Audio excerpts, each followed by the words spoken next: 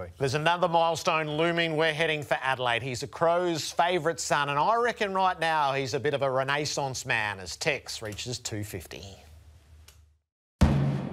I played for North Broken Bulldogs and I got to see some of the greats play at 200 and 300 games, and I was like, how good would that be to play for North Broken Bulldogs? And I've been able to do it at the highest level. And he's equal to the big stage in his first game. Oh, Taylor Walker, when you're hot, oh, you're scorching! Just through hard work and being resilient and not taking no for an answer, really. So, yeah, it's been a great journey and hopefully one that can continue on for a little bit longer. And the Adelaide skipper, unbelievable, trying to give his side a team-lifting goal.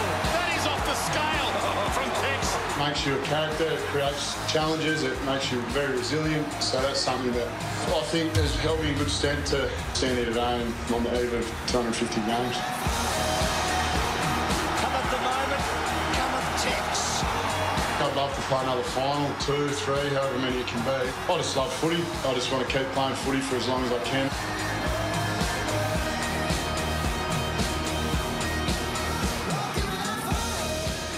Tex's 250th Saturday twilights at Adelaide Oval. Let's head into the lounge room at home, shall we? Taylor Walker, Tex, it's great to have you on 360. Welcome and congratulations. Thanks very much, Jared. Has it got you in a little bit of a reflective mood? Yeah, it does, mate. It does. Our game, obviously, from week to week, it continues to roll on, and not until things like this occur that you're able to sit back with family and friends and teammates and coaches and reflect on the journey that's been had so far. And I'm really looking forward to the weekend, mate. I can't wait. Obviously, have your things that you have to do media-wise throughout the week, and it's quite emotional, to be honest. So looking forward to a day off tomorrow and then locking in Friday and playing on Saturday afternoon. Are you in a period of renaissance, Tex? As I reckon you could probably track it back to when Matthew Nicks arrived and none of us were quite sure what the future would hold. I wonder even about what you thought. And then you've played some of your absolute best footy, I'm sure, since. Yeah, look, I certainly, in the COVID year, I was struggling to get a kick. I think I'd kicked a total of 15 goals that year, and I was really battling for form.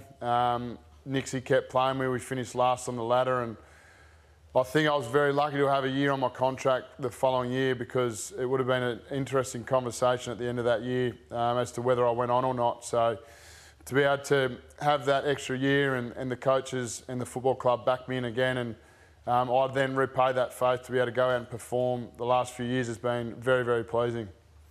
Tex, congratulations, 250, huge effort, and as Jared said, you've been able to do it through some tough times.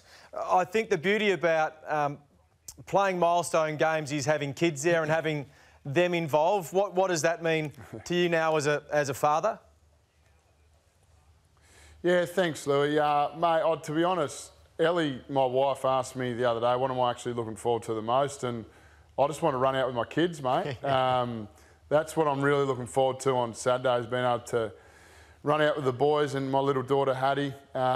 We've been practising up and down the hallway the last few nights, and they just keep telling everyone that they get to run out with Dad on Saturday afternoon. So, yeah, that's one thing that I'm certainly looking forward to.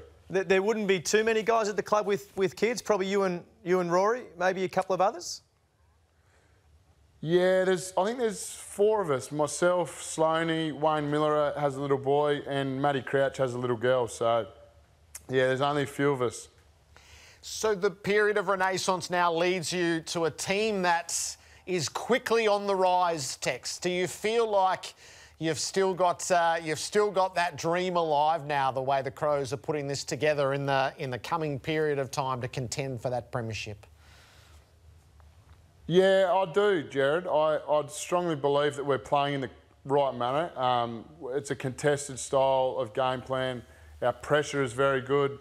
And now we've added that extra level of skill to be able to hurt the opposition. So that's how finals footy's been played. And I've been very pleased with the emergence of some of our young kids. Obviously, Jordan Dawson and Isaac Rankin have come in and certainly made a massive impact on our footy club.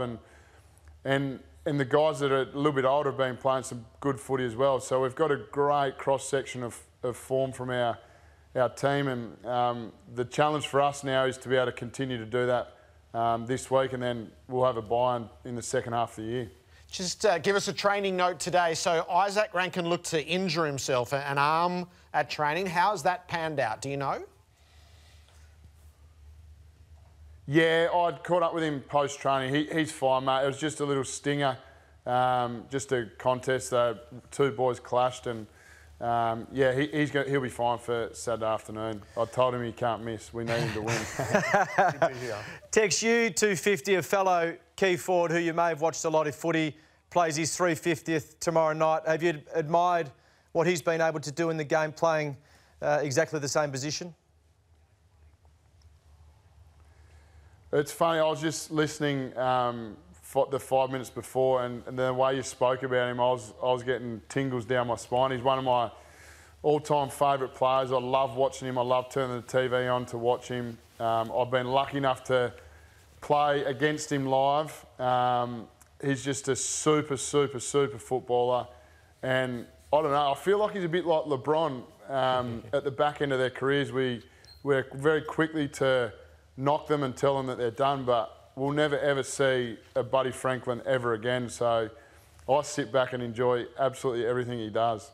Good stuff. Your merch line arrived. I know this would have been Robbo's, but he's not here, so I don't know whether it'll still be here come Monday when he returns. But the 250 hoodies are there, so gosh, you'll have some support in the crowd, Tex, I reckon.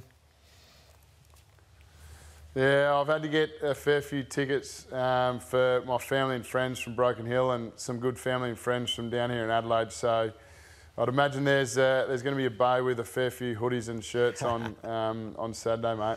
And beers raised knowing that little group as well. So, Tex, the very best of luck, and thanks a lot for joining us tonight. Nah, thanks for having me, guys.